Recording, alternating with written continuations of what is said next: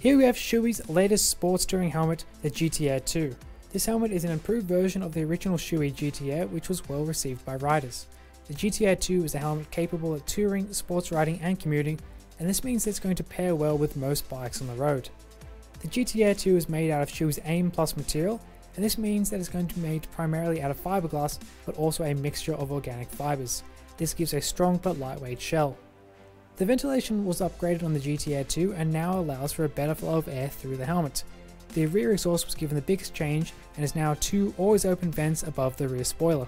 The visor of this helmet is pinlock lens prepared, and that pinlock has been provided in the box. The internal sun visor of the GT-Air 2 has been upgraded and now drops lower in order to give better protection overall, plus the nose cutout has been adjusted. This helmet is very quiet, and this has been a result of wind tunnel testing on the visor, the ventilation and the liner of the GT-Air 2. And the inner liner is going to be removable, washable and antibacterial, but also quick drying. The cheek pads also have an emergency quick release system.